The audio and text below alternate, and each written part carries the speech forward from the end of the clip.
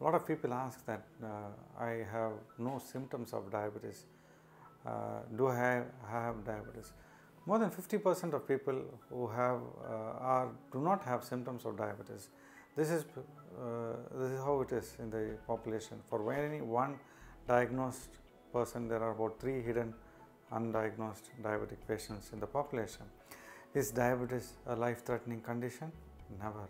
It is not life-threatening, but in days you don't take care of diabetes, you start developing diabetes-related complications, and these complications are reduces the morbidity and or it causes reduction in the lifestyle quality of the lifestyles in the individuals. If people with diabetes can get pregnant, it is not that women should not get pregnant during with diabetes. They can get pregnant. That they need to take care of their glucose values before planning pregnancy, during pregnancy, and thereafter.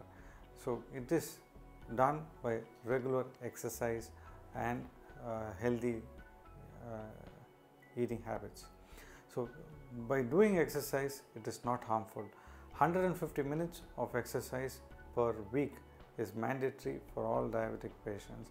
It enables them to lead a healthier life, help in control diabetes better, and it helps them live longer.